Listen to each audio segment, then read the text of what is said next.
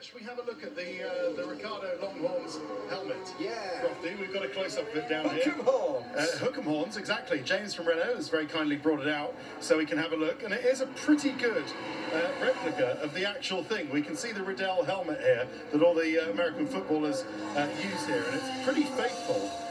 Right and down to even what the helmets have, the Texas Forever, Texas Forever, and the US flag on here. And it's got, of course, 3 for Ricardo.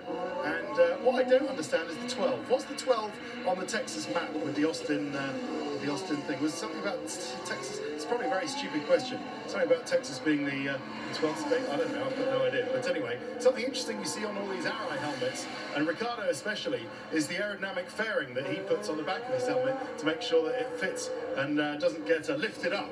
There's a little lip on the chin as well of the Arrow helmets to push the front of the helmet down, just there. Thank you, James. Where you can see that so that the helmet doesn't lift. Of course, fast air moving over the top of the helmet tends to lift the helmet up.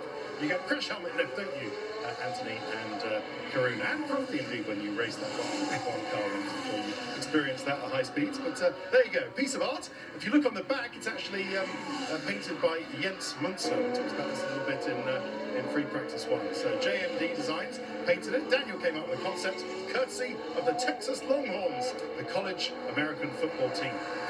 And I would imagine we are in Texas District 12 in the United States House of Representatives. It's a congressional district that serves the north portion of the state of Texas. Is that why the 12? Is that what the 12 is all about? Possibly.